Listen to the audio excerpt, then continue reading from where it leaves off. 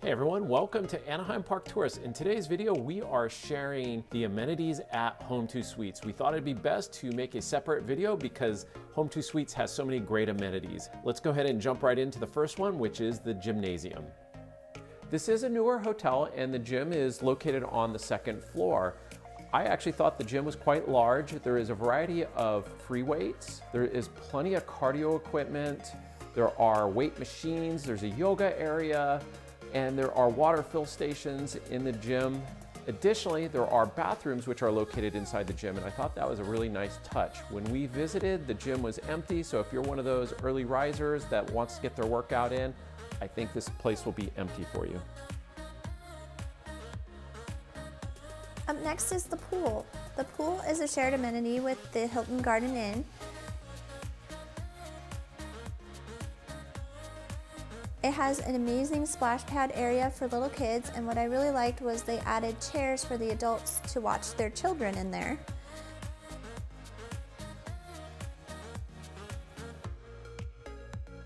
When we asked, we were told that the pool is heated to about 74 degrees, and it is a nice big pool area with lots of lounge chairs, and there's also a spa. We didn't film in the spa area because there's people in there and we wanted to respect their privacy. Near the spa are also cabanas available for use. There is an on-site restaurant and bar. When we visited Home2 Suites, the restaurant and bar had very limited hours and we were just unable to get in there. If visiting the restaurant and bar is a must-have, we encourage you to visit the front desk to find out what the hours are. One last thing, the bar does service the pool, so if you're one that likes to have a cocktail at the pool, you can go ahead and get it at this bar.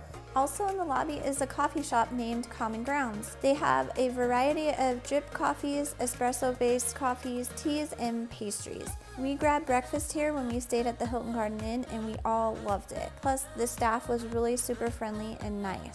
They also sell a variety of snacks if you want to grab something to take into the parks with you. We recommend if you plan on grabbing coffee here to give yourself a little bit of extra time because the line can get quite long. Overall, this would be a huge time saver if you grab coffee here in the morning versus waiting in the long Starbucks lines at Disneyland.